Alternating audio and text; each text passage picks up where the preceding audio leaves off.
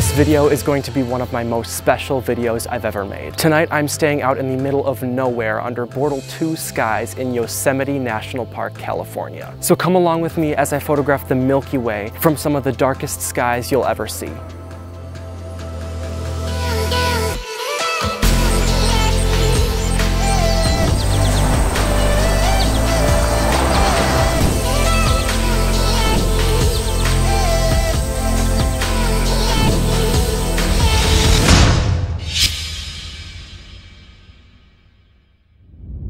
Typically every video I have to complain about my Bortle 9 city skies from my backyard since I live 20 minutes away from Chicago. If you've watched my videos before, I'm sure that's no surprise to you. But these skies are dark. As I mentioned earlier, it is a Bortle 2 bordering a 1 here in Yosemite, with the actual value of light pollution being only 0.01 SQM away from Cherry Springs State Park. Funny enough, the Cherry Springs Star Party is actually happening right now as I'm filming this. This is the reason I couldn't go to Cherry Springs this year. Even though I'm not at Cherry Springs, I'm pretty happy with where I am right now.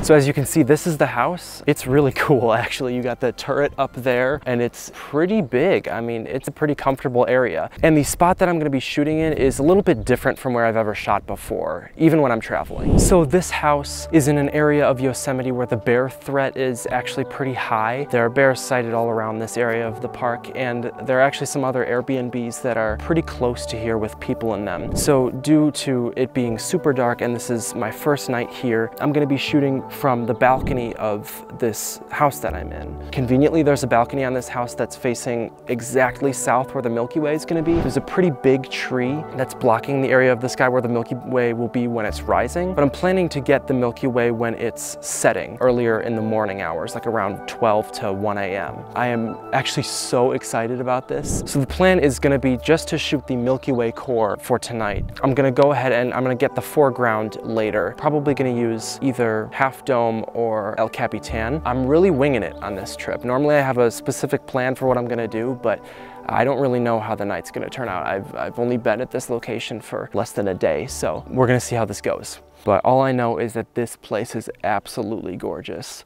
So you can see behind me a little bit, this balcony here, that is where I'm gonna be shooting my stuff from. I wish it worked out a little better where that big tree wasn't there, but I'm gonna take what I can get. If you're new to landscape astrophotography, it is very rarely an actual picture you're seeing that is 100% real. It's almost always a composite, at least the good ones are. What that means is you take one separate image that's stacked of the night sky where it's tracked and you got your big rig and everything, and then you take a separate image of where you want your foreground to be, and you position that onto the image of the night sky. And big surprise, that's what I'm gonna be doing tonight. Just having El Capitan right outside the house on the balcony, it's too good to be true. So I gotta take advantage of that. For those of you that don't know, El Capitan is a summit in Yosemite that was used for many years for the Apple Mac computer's desktop background. If you've seen this image, that's what that is. So I can see that right outside the balcony. I'll take you guys to that in a few minutes. So that is definitely the main attraction for tonight. But I mean, it's gorgeous. Let me show you guys this. So here you have the house. That's the shooting location. But it's just field upon field of absolutely nothing. And then you guys are just not gonna believe this view. I'm coming around the other side of the house here to show you what we have in our front yard. That right there is El Capitan, and right behind it over there is Half Dome. Absolutely incredible. And then of course we have mysterious campers that we have no idea if anyone's actually in there, or just not a great place to be outside when it's pitch black and you don't know what's around you. But yeah, I mean, I can't stop just looking at everything and how gorgeous it is.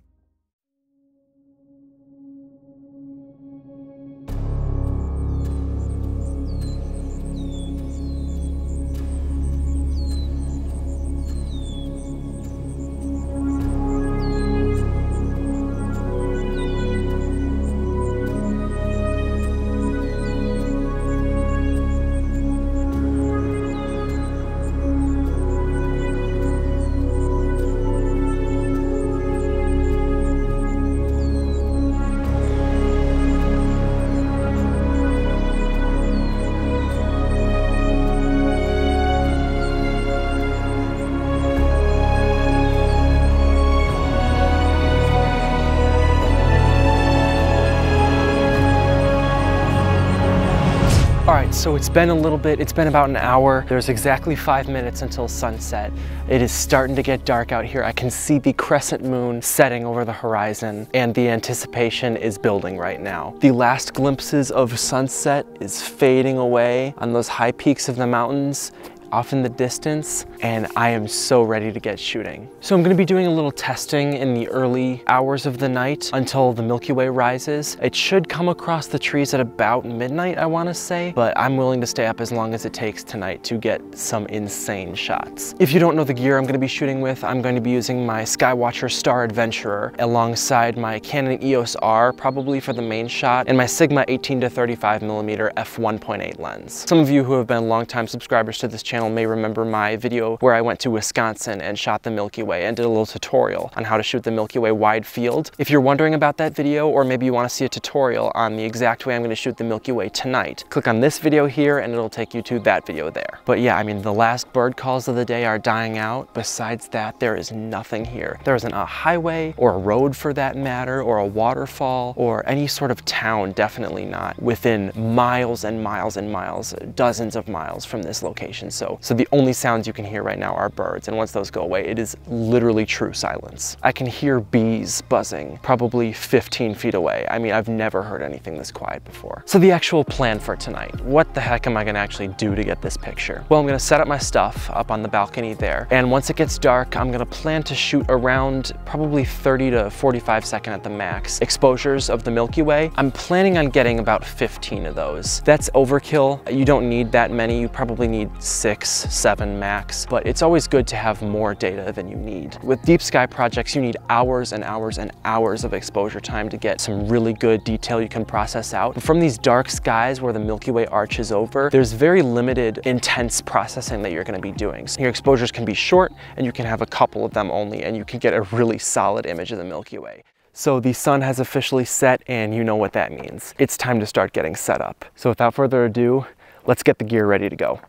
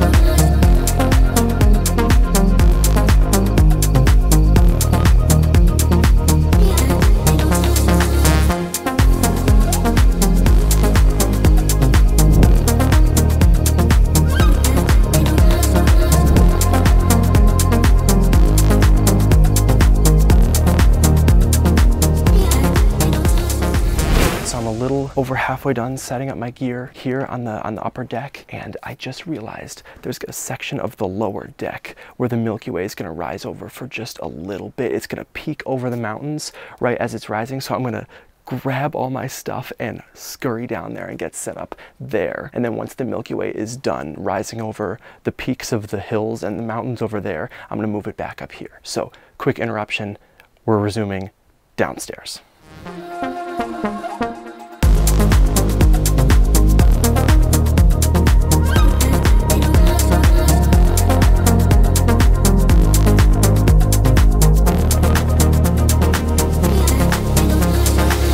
All right, we are fully set up. It's not even close to being fully dark. It's about, what is it, 9:30, probably 5 minutes past an hour after sunset. Oh my God, it is unbelievable. It's literally life-changing. This kind of thing, if you have never seen dark skies before and you go out to a location like this and this is your first time seeing a dark sky, it is literally life-changing. So what happened last night here, as I got here in the evening, so I was able to take a look at the skies overnight. It was clear the whole day, and then as soon as night rolled around, clouds came in over the mountains and really blocked everything out. I got a few pictures here and there, but it was mostly overcast. And I'm not noticing that yet. I can see faint clouds over the mountains there, but I don't think it's gonna happen again. I totally jinxed myself there, but fingers crossed. So as you can see, I'm really at the back, or maybe you can't see, I'm really at the back corner of a deck here. We have the whole deck that stretches out across the house, and I'm really positioned at the back end of it. Up there is where Polaris is gonna be. That might actually be Polaris. And out here is where I'm gonna be shooting. I'm gonna increase the shutter speed for a minute here so you can see. Out here is where I'm gonna be shooting the Milky Way. That's a lot brighter than how it looks here. As you can see, car headlights are on the mountains. So the Milky Way is gonna rise over here. I actually think it's over there right now. I think that's Antares. And I'm gonna be getting that super soon because it is getting to be that time. So as the night progresses, I'm gonna be updating you guys on how everything's going. Obviously for the first sub-exposure of the Milky Way that comes in, I'll film that too, but it's gonna be periodical check-ins. I'm so excited. Let's do this. It is 10:10 p.m. You know what that means. It's time to get our first shot of the Milky Way. It is out there, so you can't see much, but right in there is the Milky Way rising over the hill there. This is not, I will make a very clear disclaimer here, this is not my fancy schmancy setup. This is the Canon M50 with a kit lens. So I have it on the Star Adventure, I'm all polar aligned. It's been on where the Milky Way was gonna be for some time now. And start. Any second now, we'll be done. Here it is. Oh my God. There it is. I mean, it's noisy, it's not great, but it's there. The Milky Way.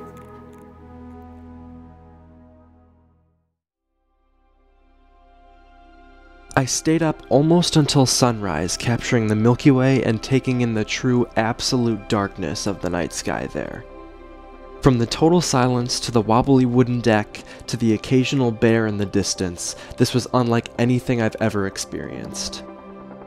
If you're fortunate enough to have an opportunity like this, I strongly urge you to take advantage of it. And maybe, just maybe, you'll have yourself a clear night and you'll get to experience one of the darkest nights on Earth.